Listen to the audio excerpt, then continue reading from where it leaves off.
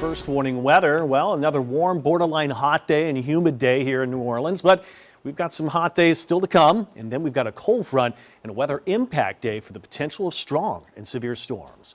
Let's check out Doppler radar, where yesterday we had unfortunate tornado watches and a tornado that blew through northeastern Oklahoma. You're going to hear about those reports. Well, now it's got the center of that system way on up into the northern plains, dropping a cold front that's created tornado watches over the Midwest here. None of that for us. We're only going to have our chance of some stronger storms not to come here until a few more days. Just got to get past some potential record heat. 89 tomorrow, 91 on Thursday. This could be tying a record, but then you look at the temperatures that start to drop. As for rain chances, you'll see that they pick up, and this is more overnight, Thursday into Friday, and that might just leave us some great weather going into Saturday. So here's our forecasts the next 2 days compared to the records set in 2018, 1986. So we're awfully close to the records for the next couple of days. And I can hear you right now. What's the average high? Let's put this in perspective here. Our typical high is 83 for the time of the year. So we're running a little over that. Not way beyond, but a little over. High temperatures today did another 90 at Lakefront. Did it yesterday for the first time. 88 Bogalusa, 87. You see a lot of those Slidell, Belle Chase, Hammond today. But real-time temps were just right around where those highs fell for the day, and you factor in the humidity. Feels more like 95 at Lakefront. Feels more like 92 in Tahoma. 94 officially is what it feels like.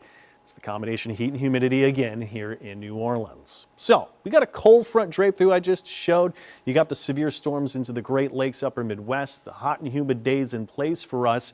That front essentially lifts away. It'll be the second start of the system. That'll be dropping in the cold front overnight Thursday into Friday. This one could bring in some strong storms, but behind it, we really might enjoy what's going to be some less humid and drier, cooler air. So low temperatures tomorrow morning, I have to kind of quote that. It is a warm and muggy start. Only amount 75, 76 for the coolest spots in the North Shore, near 80 along the lake. We're going to start off with morning clouds, get to a partly mostly cloudy day, and another one that's warm, borderline hot, 91 lakefront, almost close to 90 here in New Orleans, feeling like 95, 96, 97. At least a little bit of a breeze again tomorrow, so I call it breezy. South winds will be at about 10 to 20. Going into Thursday, morning clouds, breaking away to partly to mostly cloudy skies. There it is, the potential to tie the record high, 92 in Lakefront, but again, feeling more like 95, 96, 97. Here's the timing for storms Thursday. You can see this is all the way to Thursday night. This will be an overnight event coming in Thursday to early Friday morning. Now, this forecast is a little underdone. We've got higher rain chances, especially for the North Shore.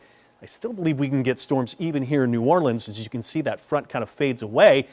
This front is a little bit coarser, but does signal that there's a likelier storm chance, of which level 2 risk for possible severe storms has already been put in place for Thursday night. What does that really mean to us? Heavy rain, still the greatest risk, but strong wind gusts over 58 miles per hour is the greatest threat after that. Yes, we still have to talk about a risk for a weak low-end variety tornado within that line of storms, but it's a weather impact day because of those threats. WDSU first warning weather 7-day forecast. Warm, near hot and humid days to come. Cold front coming in Thursday night, but less humid and cooler air drops in for the weekend here, Gina.